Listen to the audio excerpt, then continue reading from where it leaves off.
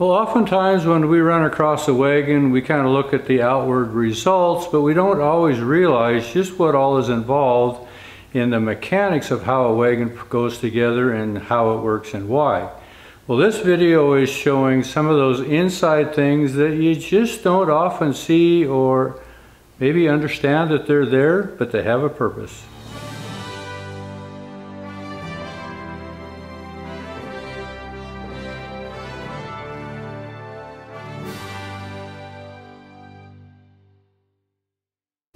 Well, last week we ended up with a 28 bushel wagon. This week we're going to extend it up a little bit and turn this into a 45 bushel wagon, even though it'll never haul grain again.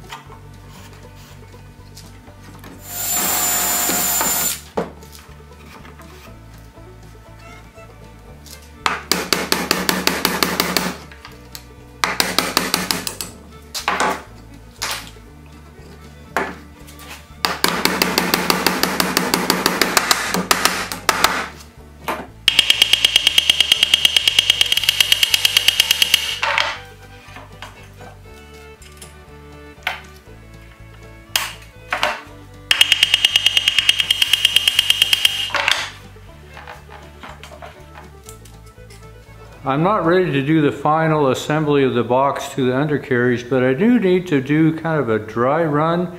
There are some things that I need to kind of test fit before I do that final assembly.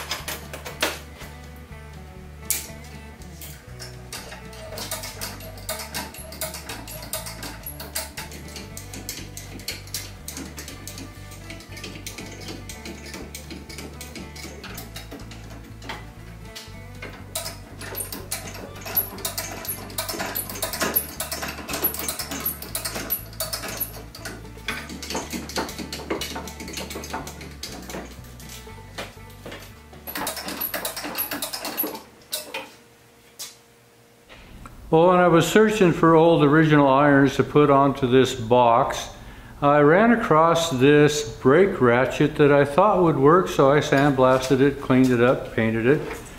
But when I put it up against this box, I realized that this right front standard is kind of in the way.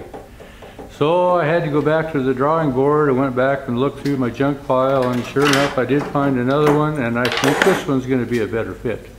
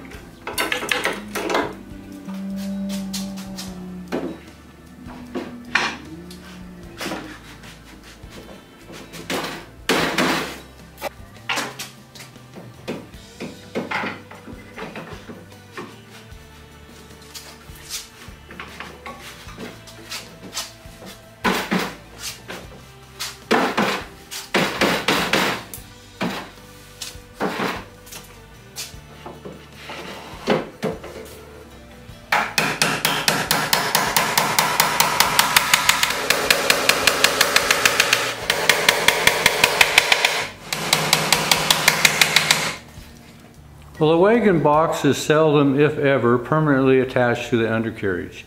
They're designed to be lifted off and substituted as needed. Well, between this box and the bolsters, there's another secondary set of boards that does a double function. It keeps some of the wear off of the floorboard itself, and with a double cleat on the rear axle over the bolster, this is what keeps the box from shifting front to back.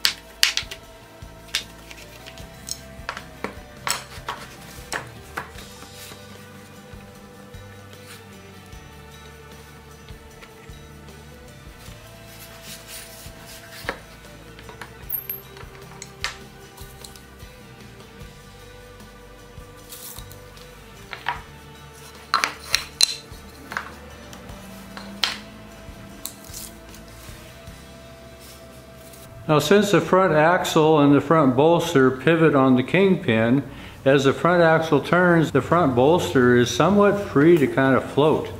But the kingpin head sticks above the flat surface of the top of the bolster, so I'm going to put a hole in the center of this sandboard to relieve for the kingpin so that these sandboards actually set down on the bolster themselves.